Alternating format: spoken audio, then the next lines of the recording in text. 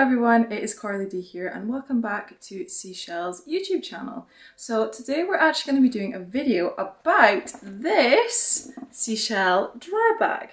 So we're going to have a look at how much it can hold, what it's made of, and answer some of our most frequently asked questions. So let's get straight into it. So this is how the bag would arrive when it comes through the post. It's all flat packed. As you can see, it's actually pretty big. I think it's hard to show in pictures just how much volume this has. So just for some sort of indication, I'm sitting down right now, but this bag is my full torso and my head. So it's pretty big, as you can see. So the bag is 25 litres and it is completely waterproof. It is made with 500D PVC, which makes sure that it's fully protected from the water in particular, but of all weathers. We're now going to have a little look at the smaller features on the bag. So as you can see here, there is a front pocket. Now, some people might be a bit scared thinking, how is it then waterproof? Now, as you can see here, it velcros open and this zip has another cover on top to make sure it is properly waterproof. So when you close it, that is then covered, as you can see here. You then Velcro over the top and that is you good to go. So again, here, Velcro. Now you can fit quite a lot of things in this little pocket here. I'd say it's actually quite a big pocket, but we're gonna close that and get on to the next feature. So the next one would be our side mesh pockets right here. Now I love to put in a flask or a water bottle, and on the other side I like to drain my swimming costume or any wet gear that I've just used. So these are two really handy pockets for whatever you want to put in them. So now we're going to head to the back of the bag. We have a bit of padding, 1, 2, 3, 4, 5, 6 on the back, so that when you're walking or you're hiking, running, cycling, stand-up paddleboarding, whatever you want to do, you've got a bit of cushioning on your back, especially if you've got some heavier stuff in the bag here. So lovely padding on the back, but also it means it's a little bit more breathable with the mesh. We've then also got our straps here, made of similar material of the mesh, nice and long. We then also have a clip which comes here, so when you put it on, it clips onto the front, and then we have a pull cord that makes it shorter or longer and keeps this nice and neat with this elasticated bit here. We then have another attachment here if you want to clip anything on, and you can also put more things through here where you've got a carabiner and you want to attach things to the bag. We've then also got this really heavy duty handle, super solid, so that you can carry it this way or you can hand things off of it, but it's there again so that you can carry it in a different way. When we dive into here, it might be quite hard to see, but there is another pocket here on the back. It's actually another 2 pockets. There is a waterproof pocket that goes in right at the back, and then in front of that there is a mesh pocket with another little clip so that you can hang things onto it. See if you can see in there. So we have the first one, which is the waterproof with the zip, just like the same at the front here. And then we have another mesh bit just here. You can see, again, this waterproof zip pocket. And then just in front of it, there is also another mesh pocket here. And that goes about halfway down the bag. Then we come to being able to do the bag up. I will show you this a little bit later when we've got it full as well, but we can do it in a couple of different ways. Basically fold down the side here. So you have an option to clip on the top, if that's how you desire, or what you can do is you can actually clip these 2 bits down on either side here. You then have another pull string to make that tighter if you want, or you can make it, if you've got a lot of stuff in there, you want to make it long, you've also got the space to be able to do that. So flat packed, it's 43 by 48, filled all the way up and packed down with 3 folds. So 1, 2, and an extra one, 3 is 37, 50 by 16. I quite often fill mine all the way to the top and just have at least 1 or 2 all the way down to the side, because I like to fit in as much as I can. And that's what we're gonna get into now.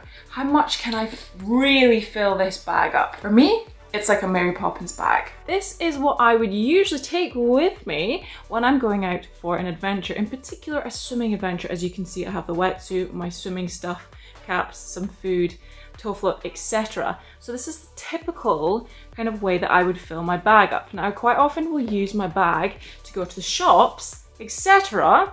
But today we're gonna look at how I would fill it up when going on an adventure and see whether I can get all of this stuff in here. I'm going to start off with the thing that I will probably be using last when it comes to getting to the water, which is probably going to be my wetsuit, and my swimwear will end up going in the side pocket because that's where I will probably dry off after my swim. So wetsuit is going to go all the way to the bottom of the bag. First I'm going to squish it down all the way to the edge. There we go. The next thing that I'm probably going to put in is my toweling robe. The reason why I won't put my changing robe in at the moment is that it might start raining, especially if you're in somewhere like Scotland where it rains a lot. You might want to get this out as an actual jacket. So I'm going to keep this in for last. So I'm going to roll up this toweling robe because this is such a fab piece of kit for after you've been in the water, so that you can, one, get changed, but also get nice and dry, because that's really important when it comes to being able to heat up, especially if you're doing a really cold water dip. So I'm pushing this all the way down to the bottom where the wetsuit is also hanging out. Then what I'm going to do is I'm going to put in my hot water bottle. So this is a really small hot water bottle, but I love having this just in case I need to try and heat up. So I'll put a little bit of hot water in it. Yes, it's a little bit more weight when I'm out walking or whatever, but it's so good at being able to help warm up your hands or warm up your core. And what's even better is that it fits perfectly in this black pouch here. So this is going to go in as well.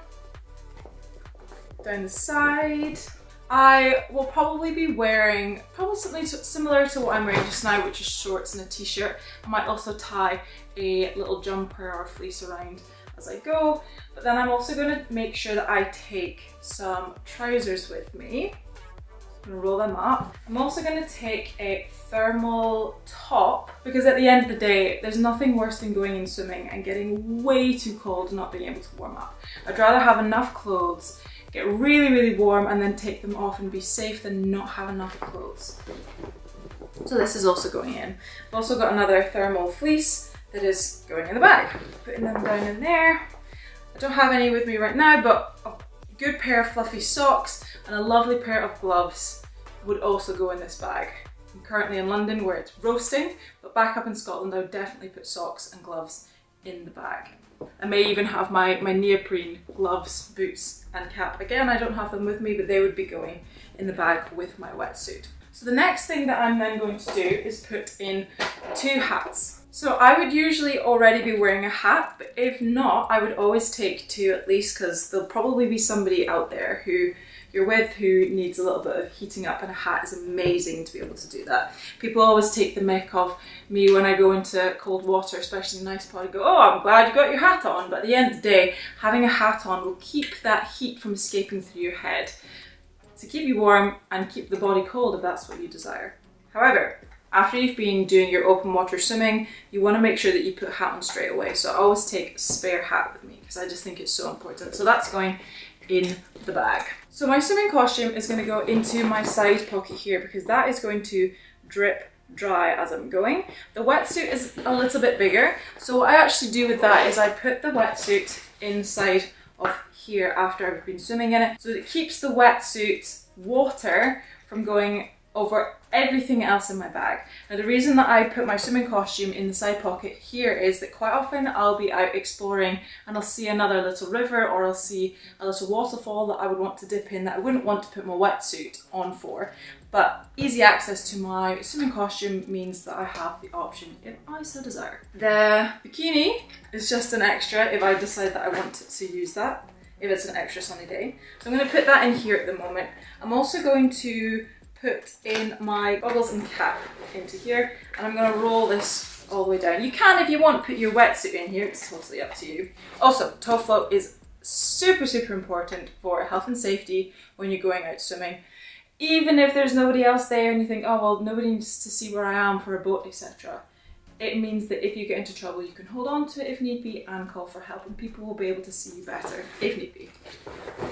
The toe float, cap and goggles are going in the bag. Now we have probably one of the most important things, food. So people often don't realise how much energy they expend when they've been out swimming or in cold water. So I always make sure to have something like an apple. I'd usually take a banana, but I don't have any right now. I've also got little sweeties. Some people also like to have a bit more of a sugar rush. Then I've also got some raisins and some chocolate. I also recommend some nuts, as they are also very yummy as well. You want something that's really easy to be able to get in there. I'm going to put them into the back pocket here so they're easy accessible for when I'm hiking or when I am just walking to wherever my destination is. So they are going to go in that easy access pocket. Then we have my flask. Now, if you know that it's going to be a really cold day, I would recommend putting some hot water into this. It means you can put it into your hot water bottle if you want to use that for a little bit more heat. If you know it's going to be a really hot day, fill this up with cold water and use it to be nice and refreshed. Now this is going to go into my side pocket. Fits in perfectly, and if you want to make sure that you don't lose it, you can also strap it in there once you close your bag to make sure it's not going to go anywhere if you're doing anything super adventurous. Now the last thing that we have is the changing robe. Now if it's going to be a really cold day, you want to make sure that you take this. Depends how long that your adventure is going to be, but I always try and take this because I just think it's such a lifesaver, literally. Now I've actually got quite a lot of space, so you can see I folded this up into a nice little ball. I'm going to stuff it in.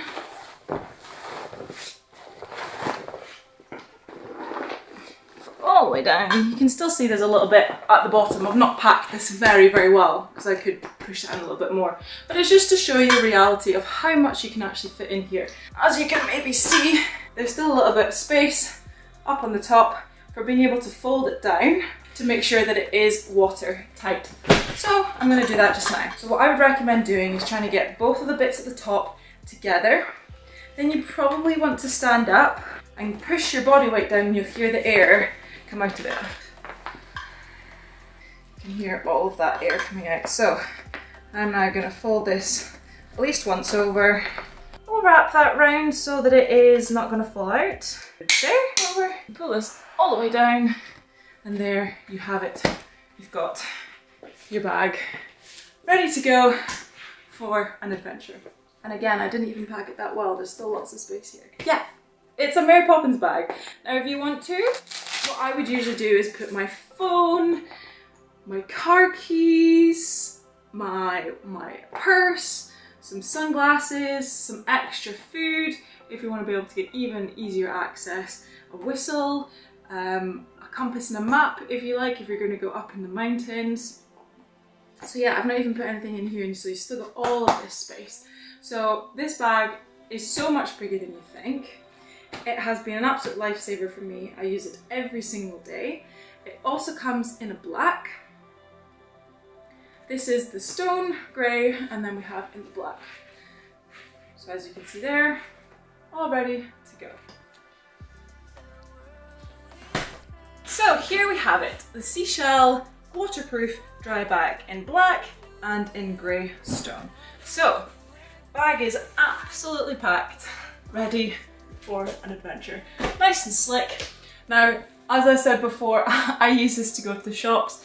I use it to go to training. People can use it to go to work. You can put your laptop, all of your work stuff in it, etc. So, as I stand here with the bag on my back, I'm gonna have a little look at some frequently asked questions on our website. Is it fully waterproof? The answer is 100% yes, it is waterproof. Second question is there back support? And the answer is yes, there is. As I've shown before, there's some mesh with some padding in the back, as you can see here, super comfy, and it is also in the straps as well.